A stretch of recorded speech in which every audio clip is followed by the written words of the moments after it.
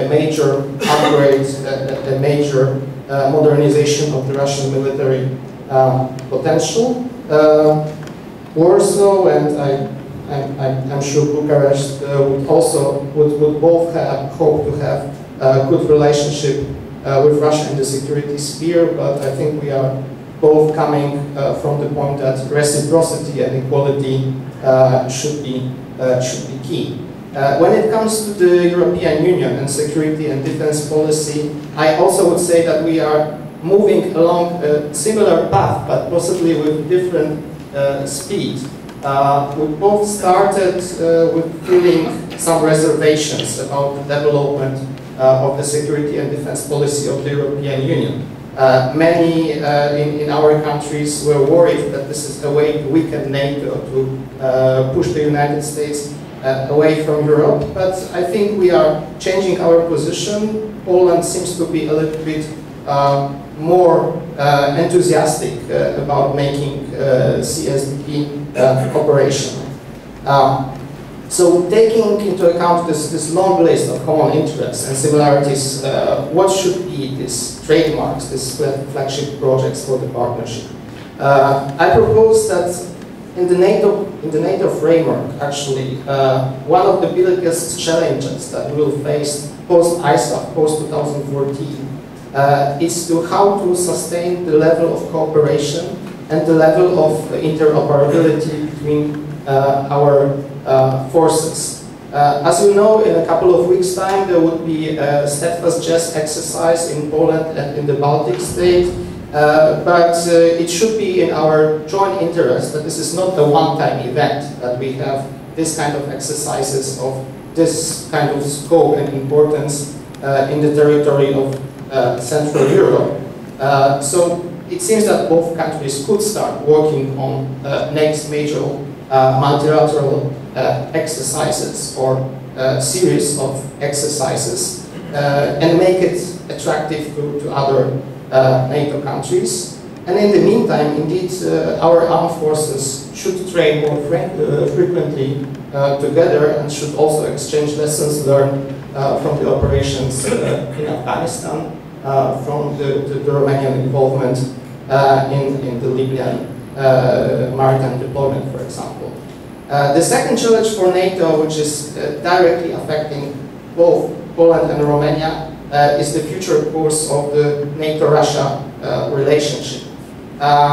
Even though the relations are far from good, to put it mildly, there is work, there is internal reflection in the alliance about how to increase the level of trust, increase the level of transparency when it comes to conventional weapons, also when it comes to tactical nuclear weapons. I would argue that Poland and Romania should not wait until there is the position of the major European countries and then afterwards come with our own proposals, but maybe we could be more proactive and formulate together or with some more interested parties such as Turkey a common position on arms control issues between NATO and Russia.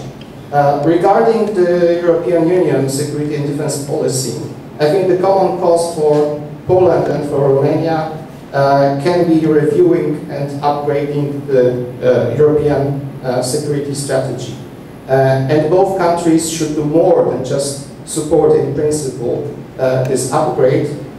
We could especially formulate proposals on how to, the challenges of the eastern neighborhood, how they should be tackled in the new document, what should be said, what should be the aims for the European Union. Regarding the United States, I fully supported these proposals to actually do more on practical terms, to exchange not only information but also experiences. On our experience with F-16, we very quickly learned that it's not just about the aircraft, it's not just about the training of the pilots, that actually you are introducing a completely different idea for the air forces, the completely different ideas for maintenance. So this is something, and we learned some of these lessons very painfully. Some mistakes were made, some things were not worked out. So I propose that we should share this knowledge with Romania. That would be one thing. On missile defense, actually, you have exactly the opposite situation. That Romania would be the first country in which would actually start the construction of the missile defense facility. So I believe our experts, our specialists would also benefit greatly to witness this practical work on the implementation of this bilateral agreement with the United States. And finally, the cooperation of the military industries, which should be based on information about the demands of our armed forces. As you may know, Poland is in the process of upgrading our military capabilities, and some of the numbers, they look rather impressive. Around 43 billion US dollars to be spent on military modernization during the next 10 years. Air and missile defense system were mentioned, helicopters, but it's also the training aircrafts, precision guided ammunition, drones, and a couple of other systems. So there seems to be ample room for our military industries to find also the projects in which we can cooperate together. How about UAV, a drone, which could be constructed together by the Polish and Romanian companies? So to conclude, to truly deserve this name, the strategic partnership between Romania and Poland should set ambitious goals. The foundations are there, so let's not waste them. Thank you very much. Let's go straight to Mr. Bartos. Thank you very much for the invitation to this very interesting conference. I'm not an analyst as my colleagues, because I don't work in an analytical institute, but in just a scientific institute, so it's a research unit and not a think tank. So what I will just say is some of my remarks took during my 15 years of coming into Romania twice, or even more times a year. So, as we all know, in June this year, the bilateral agreement on defense cooperation has been signed, and it replaced the former agreement, and it adjusted the situation between our two countries into NATO reality, and it was a real step forward. But now we should think about filling this treaty with concrete actions. What I see from some distance is that maybe we could cooperate more in foreign missions of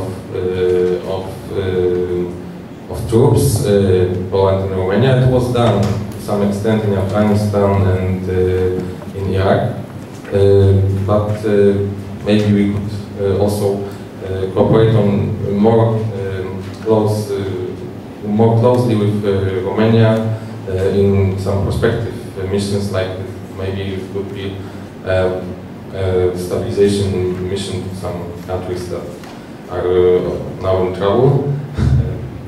A very concrete action that could be done, I think, on bilateral basis would be the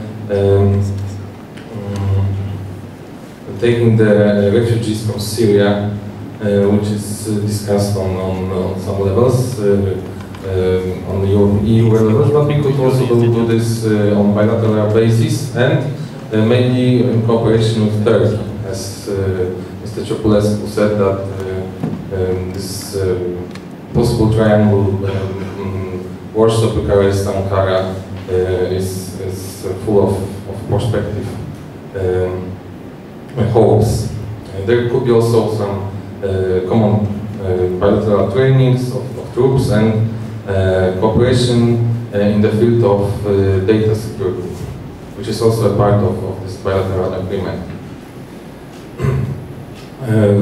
I would like to say some things that are not directly connected to the defense. So one of the issues that we could make together is promoting our vision of history in Europe, because the countries of Western Europe have a totally different vision than we have, and if we work together, maybe we could tell our Western counterparts that we also had something to say. I mean, the things that is done in Romania by Marius Opria and his institute, and in Poland by Institute of National Remembrance. If we join our forces, we could present our ideas more stronger. And we could also, skipping to another subject, we could also take the example of the defense cooperation into economic level. I mean, because Poland and Romania work on bilateral investment treaty that was signed in 1994, and it's based on most favored nation clause. But with countries of Western Europe, Poland has a higher level of protection of investment. It is based on national treatment clause. So if we upgrade the level of the investment protection, it will be a very clear sign to the investors from Poland to invest in Romania, and for Romanian investors to invest in Poland. So it might upgrade our level of economical cooperation. Second idea that could upgrade our level is making our countries closer by, and I know that this is totally fantastic, cosmic even idea, but why not to say, to construct a highway from Warsaw to Bucharest through eastern Slovakia, eastern Poland, eastern Slovakia and eastern Hungary, and connected to the Transylvania highway project. We all know that it's very hard, but why not mention it? And the flight connections between Warsaw and Bucharest could also be upgraded by adding another connections between Krakow and Bucharest, or Warsaw and Cluj, and also it could be done in cooperation with cheap airlines, because from Warsaw you can fly to almost any city by cheap flight, but not to Romania.